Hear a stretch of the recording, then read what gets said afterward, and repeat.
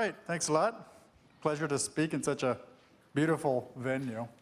Okay, my brief and crisp presentation is a little effort I like to call "We Need a New Word for Neologism." And it's kind of a climate change snowstorm of some dangerous words which may or may not map onto some dangerous ideas. To name something is to own it, yeah, sorta. But even if you do get it spun, you still have to get it done. So, you know, I'm a science fiction writer. I like to name things that don't exist yet and which I certainly don't own. If you saw my book, Shaping Things, it's got all kinds of neologisms in it, spimes, orphids, blobjects, wranglers, et cetera, et cetera. I don't want to plug that book. You've got it already. I actually want to plug this book. This is Alex's book, which is not just the book of the year, but the book of next year. This book is the cat's future pajamas, ladies and gentlemen. Wow. Okay, so back to my arcane yet oddly compelling semantic difficulties. All right, you know, as Kevin Kelly said earlier, nobody is as smart as everybody. So I want to talk about everybody's neologisms, which have something to do with my line of thinking. Okay, blobjects. What are blobjects? Well, you know, they're objects that are curvilinear and designed by computer-aided design. Blogjects. What are blogjects? Well, they're kind of like blobjects, except they're objects that can blog. They can make their presence known through electronic networks. Fabjects. What are fabjects? Fabjects are objects produced by fabricators. What are fabricators? Well, they're rapid prototype machines. They're 3D printers. They're stereolithographers. They are sometimes known as realizers. Now, when I see a bog of synonyms like this, kind of a lot of terms overlapping, most people would think, oh, you know, that's vague, that's discouraging. No, I immediately head for those areas and I try to catalog what's going on, right? I'm actually intrigued by areas where it's clear that people don't yet know what they're talking about. Ubiquitous computing.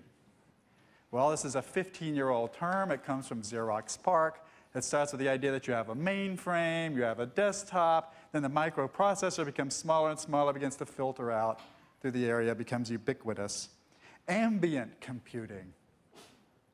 It's ambient. They've already split up into very small pieces. They're kind of scattered around. We don't know they're there. We don't care that they're there. We're okay. They're okay. Physical computing.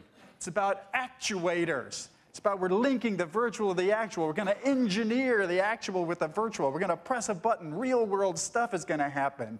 Gears will grind. Pervasive computing. We're armed with it. It's in our pockets. It's in our purses. We're penetrating the world with our phones and our pods and our wands. The Internet of Things. We're taking the internet and we're spreading it like butter right through the logistical system. We're like introducing a dot-com boom right into Walmart shelves. We're going to revolutionize commercial logistics. Calm technology. We don't look at the screen. We don't touch the keyboard. It's there. It knows we're here. Augmented reality. We've tagged it. We've annotated it. We've put a screen between it and us. Consensual imaging. I've got a screen. You've got a screen. She's got a screen. We're all linking our screens. Now we see the world in a different way. Locative media. It's the grid. The three-dimensional Newtonian grid. Saturated with localizers. Machines that know where they are, where they're going.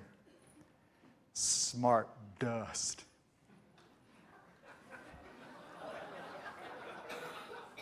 Too small to see. Too small to smell. There in uncountable numbers. Spy chips. We didn't put them there. Somebody put them there. Who are those people? Node guano.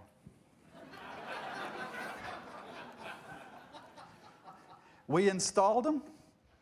They got outdated. They died. Someone's got to sweep them up. UB junk. It was everywhere. It was really hot back in 2009. That was 10 years ago. How in the hell do we garner that up? How do we get that to the recycler? Well, this seems like a kind of wonderland of overlapping and disparate words. And I think they're going to be fought out in a new kind of ground, in a new kind of semantic battlefield, what I like to call web semantics. And I was talking to a professor at Harvey Mudd University last week who told me an anecdote that kind of was my tipping point in this regard.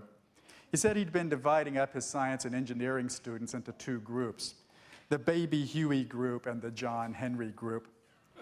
And the John Henry group had to go hit the books, old style. They actually had to go into the library and cite the fully approved engineering texts and full-scale, deeply edited encyclopedias, and were forbidden to use the internet to derive any knowledge about technology, whereas the other group, the Baby Huey group, was actually forbidden to go into the university library, could not access any ink on paper, had to go forge out into the internet and merely make do with whatever Wikipedia bizarreness and bizarre blogger blither that they could find. And he had to stop the experiment because the Baby Hueys were wiping the floor with the John Henrys. It was simply no contest. It is no contest. And what we're hearing here with this list of synonyms is a little culture war within web semantics. Whatever is happening there, whatever we're going to call it, is going to be thrashed out on the web through its own electronic discourse. And I hope to be there, so thank you.